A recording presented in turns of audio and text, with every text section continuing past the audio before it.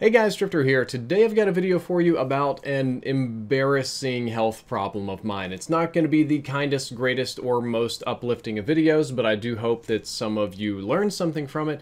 And one of the key reasons that I'm doing this is it's kind of a rare problem, and I hopefully inspire some of you to get checked and get this taken care of.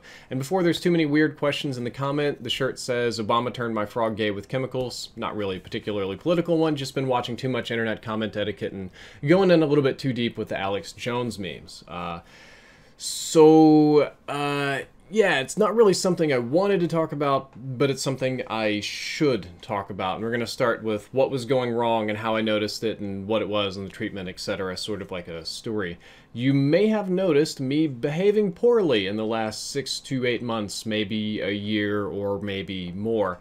My streams have become more negative, I've been more angry, I lose my temper on stream far more often than I ever did in the past. I got extraordinarily angry at clickbait such that I punched a brick wall until it cracked a bone and I still have scars on my hand.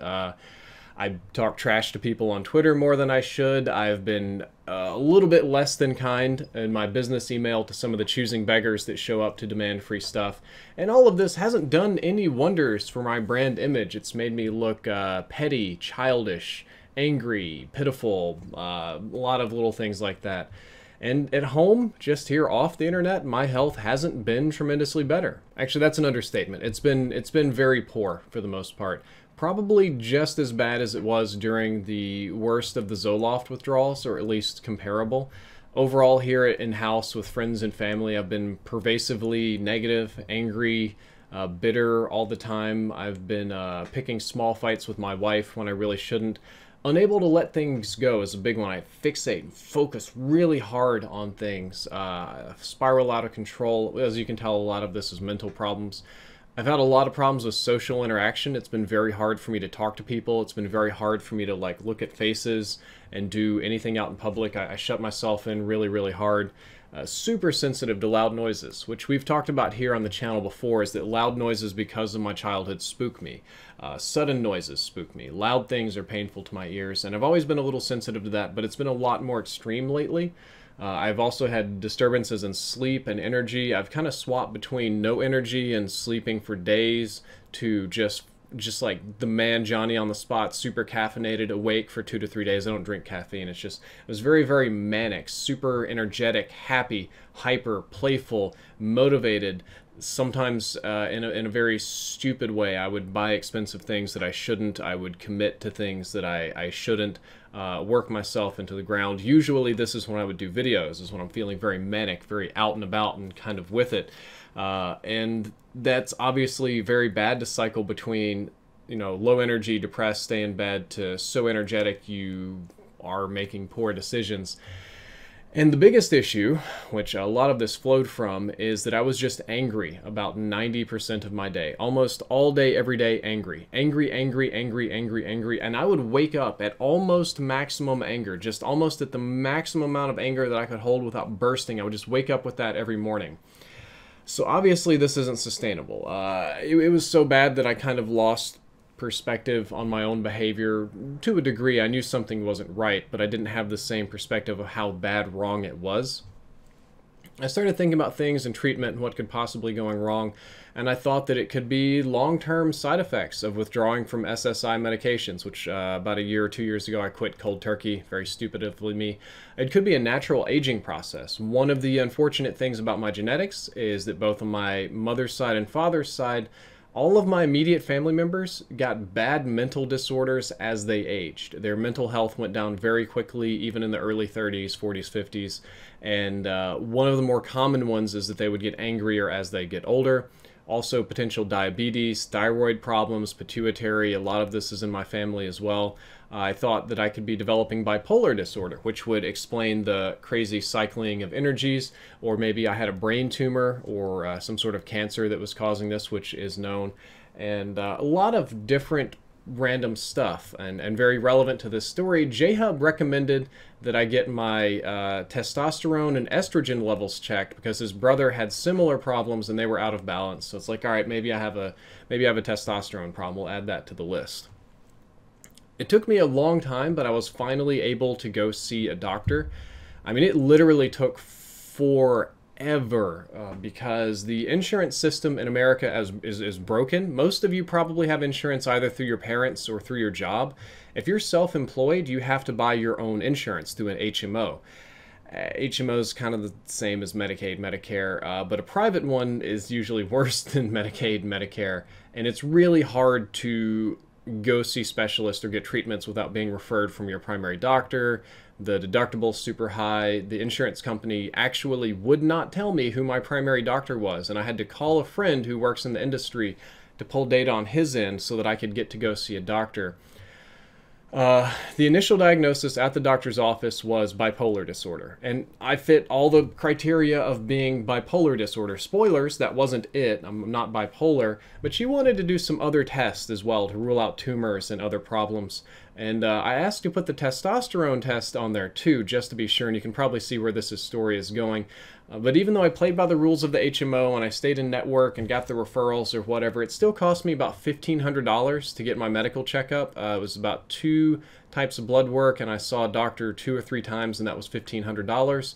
The insurance initially offered coverage and then changed their mind, and they don't cover the medication, and they're difficult to work with, and they lied to me. And I absolutely hate Blue Cross Blue Shield of Texas, the worst insurance I've ever had in my life. I would not feel bad if their building caught on fire and burned down. Obviously, when nobody's there, I don't want anybody to get hurt. So the good news is, I don't have cancer. I don't have a brain tumor. I'm not going to be doing chemo or anything crazy like that. I don't have thyroid problems. I don't have diabetes. Every single thing in my body actually came back normal or better than normal, healthy, average. You're good to go, except, this is the embarrassing part, I had super low testosterone. Not kind of low, not lower than average, but like almost no testosterone kind of low. I was sitting on about 5% of normal, like insanely low testosterone, such that the amount of testosterone I have is about what like a 90-year-old man should have, which is kind of crazy. And for me, this is super embarrassing after taking years of crap about tranny stuff, which was largely to do with 8 Thoughts, and I'm supposed to go on his podcast tomorrow, so this will be this is recorded probably, this will probably come out after the podcast. So it'll be a fun topic of discussion there. It was, I don't know, I got sensitive to it and I overreacted, and that made it a big thing in my channel. Now it's basically a meme that I'm a tranny or I'm a woman in disguise or something like that. And I know that even just saying that my medical problem is low testosterone, or basically almost no testosterone, inevitably in the comments there's going to be thousands of comments about beta male, about how I was secretly transitioning and changed my mind, about how you obviously knew the whole time just by looking at me because you've never seen a bigger pansy beta, whatever. I'm sure there'll be tons of fun gay jokes to deal with, even though that doesn't really have anything to do with your testosterone, but lot of fun things. I'm going to take some L's on this. It's embarrassing and it sucks, and that's why I haven't said anything for almost 2 months now. So of course I went to go see more doctors and more specialists and come back for further testing and follow-up and whatever. The first doctor I saw made me super mad. He did not take the problem seriously and told me that, what did he say correctly? He said I have low testosterone because I smoke marijuana. And I'm like, dude, I smoke weed a couple times a year when I go to California. And he's like, that's all it takes. It'll ruin your testosterone and make you infertile and all this kind of stuff. And he was like, yeah, you should just quit smoking weed completely. And I'm like, all right, I haven't smoked in like 2-3 months, just go, whatever. And he's like, oh, you need to exercise every day and eat a lot of meat. I'm like, that's your official advice? You got a medical degree for that? Thanks, bro. And he just kind of shooed me out. Now, I would later come back to this same doctor. He called me the very next day, because while I was there, they took some blood work, and he called me the very next day and wanted a follow-up appointment. And basically, they checked it and found out that my testosterone was even lower than it was at the other facility. And I think what happened is I went in there in like gym shorts and just workout clothes, because I went in like right after working out. That's just how it panned out that day. And I come in there and I'm like, yeah, you know, I do all this and smoke weed and whatever. And he's like, oh, look, it's a skinny stoner that wants to scam me into getting testosterone injections so he can buy, you know, build big muscles or sell it to other meatheads or something. So the second time around took me much more seriously. and I was eventually prescribed some very simple over-the-counter stuff to raise testosterone. Just little pills you take, nothing really fancy or complicated. No injections, no big boy stuff, and so far it seems to be working, but that's one step ahead. The problem with all this is that it's really weird, right? Like, other than the lack of beard, and I know you're going to make jokes about feminine features, common low testosterone problems are small body size, low sex drive, low energy, generally very passive behavior. Aggression is not normally what you're looking for. I'm over 6 foot tall, 200 pounds. Sex drive is plentiful, I assure you. Energy higher than most people, depending on what cycling you're doing, and it's very angry, aggressive, challenging behavior most of the time when I couldn't control myself. So the symptoms that I had would be the opposite. It would be like crazy high testosterone. It was like a roid rage kind of guy. And even the doctor said that the symptoms that I'm having, the reason that I came, don't match the problem at all. However, everybody's body is different. And it's not necessarily that high or low estrogen causes, or testosterone causes different things, but rather that when your body gets out of balance, bad things happen, and different bad things happen to different people. In a way, it makes sense to me. This is a problem that I could have had my whole life. I've pretty much always had no beard. What you're looking at right now is, it's a little different now. Probably about 2 days of no shaving. I kind of lost track of when it was. I don't really grow beard hair. It never really did, ever. I thought, it wasn't really big in my family, so I just thought, maybe I got good genes, I don't have to shave, whatever. I always had bigger thighs, always had moobs. I never got male pattern balding yet. That's changing fast. And for all I know, low testosterone could have been a problem my entire life. I've always struggled with issues of anger and depression and sleep disorders and stuff like that. And obviously terrible environments and stuff can cause that, but possibly low testosterone? I really don't know. But the treatment's just little over-the-counter pills. They're designed to boost testosterone levels over a couple of weeks, months, whatever. I've got a follow-up appointment when I kind of run out of this prescription to check. And so far, they seem to be working well. My mind is overall clearer and more focused than it has been in, honestly, years.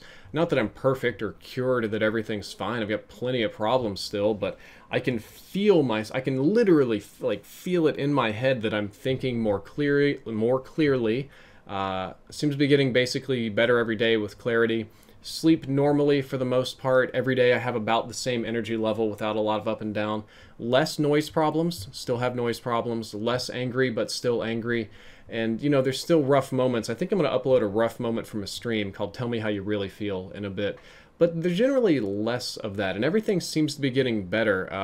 I assume my testosterone levels are going up because I have a follow-up in a couple of weeks, and I hope that I'm not getting placeboed. I hope that I'm not just fooling myself, or I change my environment or something with the meds.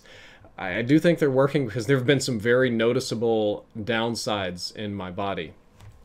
So I don't have a lot of beard hair, right? What I do have has been growing about 10 times faster than normal. I used to shave like every 2 weeks, no joke. Shaving was a bi-monthly event. Now it's every 3 or 4 days. I'm not getting a lot of new hair, though new hair on my face is growing. Generally just what I have is growing faster. And unfortunately, the hair on top of my head has started to thin. Alopecia, male pattern baldness. Gotta love it. Some of that might just be naturally aging as I'm a little bit older than I appear to be. But it started almost immediately after taking the pills. Now, to be fair, I'm not balding. It's not falling out. It started to thin a little bit. But before, there was no thinning. It was like 0 before, and now there's thinning. So that's probably happened. And the biggest and most noticeable thing is I'm gaining insane weight. You're about to see a chubby drifter in the future, and I know it. I've gained 10 pounds this month, and I'm now heavier than I've ever been in my life. I promise you it's not muscle. It's pretty much all fat. And this is even with diet and exercise. I go to the gym 4 days a week. I freaking calorie count, and I try to stay on top of this diet thing and not eat too bad.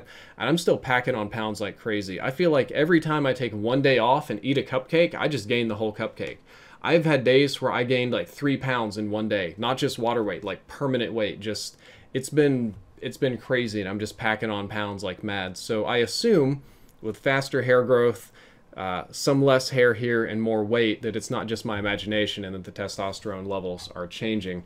And as much as that's not going to be great, I would much rather be a fat, bald guy with a clear mind than as I am now, but completely stark raving mad. So then we finally get down to the end of the video. And the question you probably want to ask is, why in the hell would you even share this on YouTube? This is so personal, so private, so honestly embarrassing and damaging to your brand and all this kind of stuff. Like, why even talk about this? Why not just keep it to yourself? I've got two reasons. Number one is that I run this channel as an extension of who I am as a person and not as a character. I don't run this channel as, for example, PewDiePie. PewDiePie as a person doesn't communicate with his girlfriend and his wife in the same way that he communicates in videos. Some people do characters, some people are people. I do the people. I try to be myself and be authentic and just be normal here. And I'm pretty open about a lot of stuff. Have been for a long time, and it's kind of what my fans have come to expect, so I'm just continuing with that trend. And secondly, and the bigger reason, the one that I've thought about for a long time, is that I hope that somebody else has experienced these same problems that I have, the same symptoms, something they've noticed something is wrong and they haven't quite been able to put their finger on what.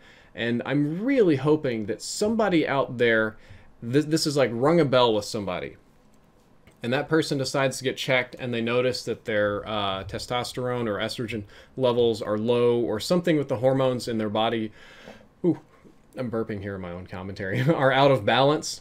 And if only one person gets checked and helps themselves, if only just the tiniest number of people this applies to, and they actually go see a doctor and this turns out to be their problem and it significantly improves their lives, then this video will be worth all of the L's, all of the tranny jokes, all of the gay stuff, all of the beta male stuff, and all of the continually perpetuating a meme that drives me crazy.